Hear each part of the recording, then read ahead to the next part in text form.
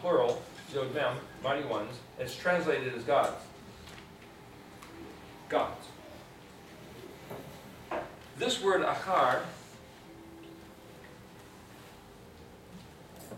I'll show you how I use this dictionary. Aleph, Chet, Resh. Because the plural is plural. So the root of it is achar. So you have to know the sequence. There's Aleph, Vav, so I know it's a few more letters past. There's a Yod. Oh, Het is before Yod. So I know it's back this way. So it's Aleph, Chet, Resh. There's an Aleph, Chet. Well, here.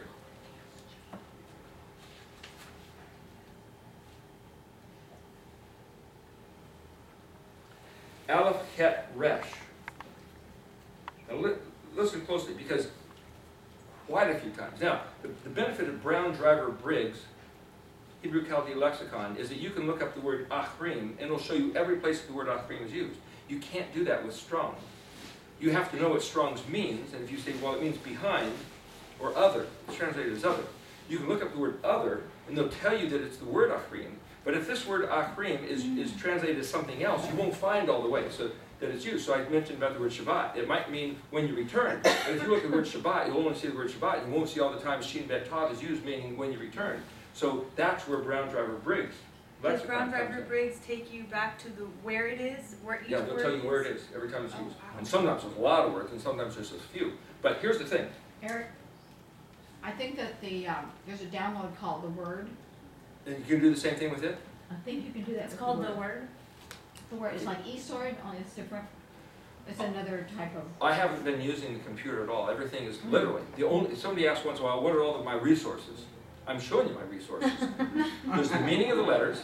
There's the Hebrew Tanakh, and all I do with the Tanakh, I like the stones because I don't agree with the translation because of what I've been finding, but I like the format of how they show you the Hebrew. It's just nice and clear. They make a bigger version of that. Do you agree with the JPS? Because I only have a JPS. A friend of mine has a JPS, and I just don't personally like the formatting. It's just the publisher's style.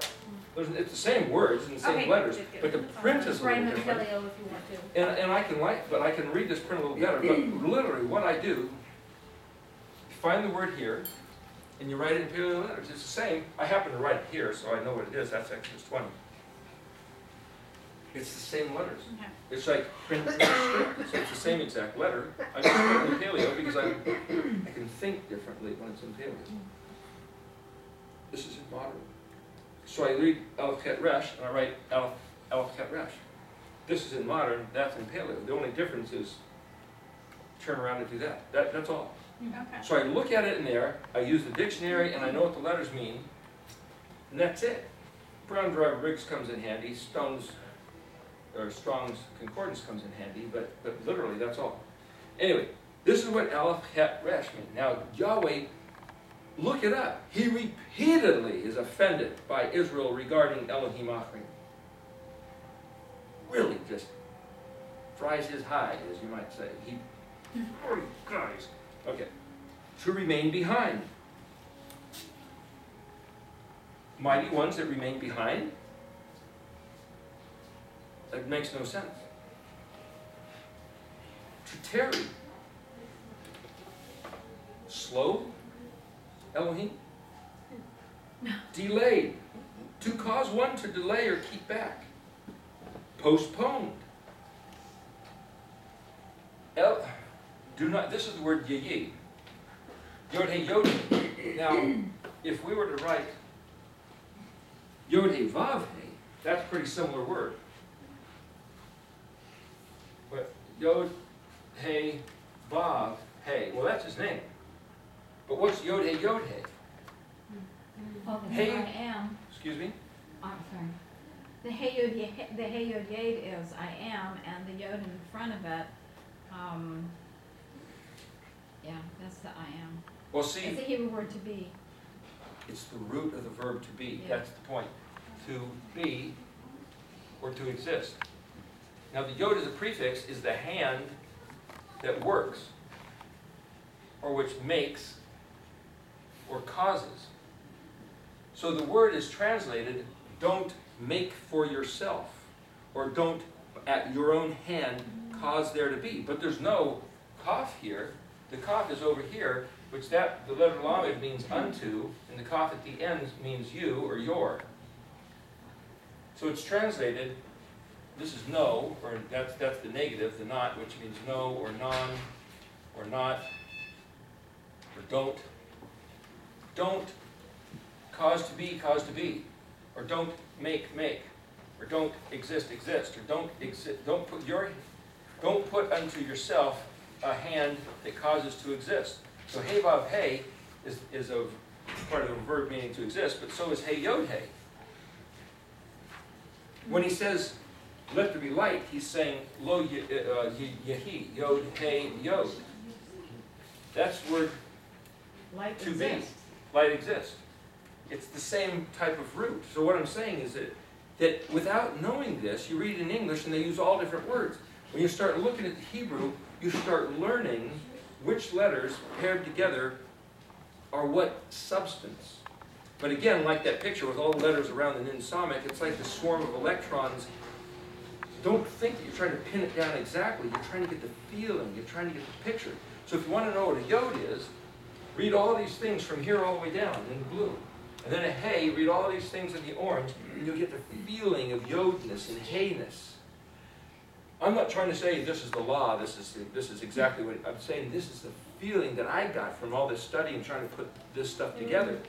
Like this swarm of electrons, which is why I invoked the notion of quantum physics. It's like it's this feeling of kind of this swarm around the center, but the center is like the invisible aleph. It's like, I know it's in there somewhere, but how do you define it? All we have is the bet. We have what looks like, and we can infer, like inferring the architect of this house by what he made, inferring by the handiwork of the heavens who the creator was. That's the best we can do. But anyway, what else does Zachar mean? Another, other, next, or strange. It means other. So gods of others. Oh, that's where they get other gods. Well, is it gods of others or is it other gods? You can find translations of both, but there's a big difference. Other gods are not necessarily the gods of others. They might be your own. But there's two different ways to translate, which means that I know that the translators have no idea what this means.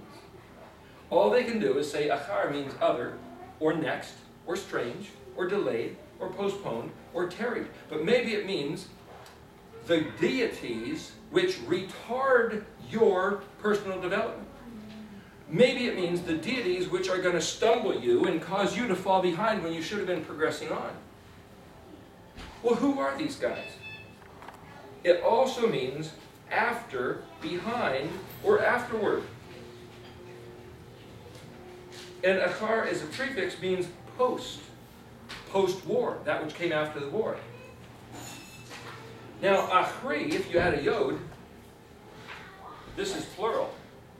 But if you just look at the word achri, this is the benefit of the dictionary. It means responsible, liable, a guarantor. Somebody who stands behind another. An underwriter, an insurance agent, an insurance company is one who stands behind indemnifying you for a loss. That's that word. It also means somebody who comes later. Yahweh says to Israel, here, I'm your Elohim. You recognize me. I'm the guy who took you out of Egypt. I'm the guy that spoke to you at Mount Sinai. I'm the guy who talked to your ancestors, Abraham, Yitzhak, and Yaakov. That's me, Yahweh. If there's another Elohim that comes later, a stranger who you never heard about, that your forefathers didn't know, have no regard for that. Responsible. Achron, last, later, next, the behind, the future. Achrot, otherness. Achri, behind or after. Achriot, surety, warranty, responsibility, liability. Achrit also means end, posterity, future, and remnant. Achri without the yod, but just aleph chesh resh tav means otherwise. And then you jump into aleph chet shin. So, okay, we jumped out of the r's, reshes into the shins. So I just read you achri. Now, here's another thing we can do. Because I want to know what this is, because repeatedly Yahweh is really incensed and his people going after these guys. The reason I'm looking this up is because, do we know Abba's heart? Oh, he knows my heart, but do we know his heart? His heart is that he doesn't like these Elohim Achrim. So I'm going to look up Aleph Het in the dictionary. Aleph Het. Ach. Brother. Kinsman. Friend. Friar. Like Friar Tuck. It's a monk. Oh, brother, it's your brother. Ach is also a fire port, a brazier, and a fireplace. It also means woe or alas. It's also an eagle, and it says, comes from another type of language. Acha is my brother. Siblings, achaim. Achad is one single, first, someone you're one with. Achad, aleph het dalet, is that word yalechad, which means one, to make one, to unite, combined. Aleph het is someone who's combined like your brother. One of your fellow guys. But what is het resh? So we look at het resh. There's a Zion. I'm going for het. There's a het vav shin. I'm going to het resh. Het resh kaf, het resh yod. I'm showing you that you got to learn the language. You got to flip through and find it. Het resh yod, het resh tet, het resh Zion, het resh hey, het resh dalet. Het resh, oh man, see het vav resh. All this work to say, go see het vav resh. Now why is that? And I'm trying to show you something.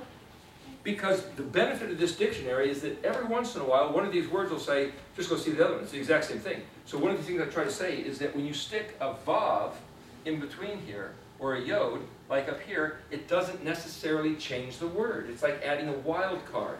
But You're if playing it's poker. not in scripture that way, then It's not in scripture that way. And when I first saw Strong's Concordance and they did this, I was really disturbed. You're looking up one word, and you look at Strong's, and there's a word spelled with 5 different letters, only one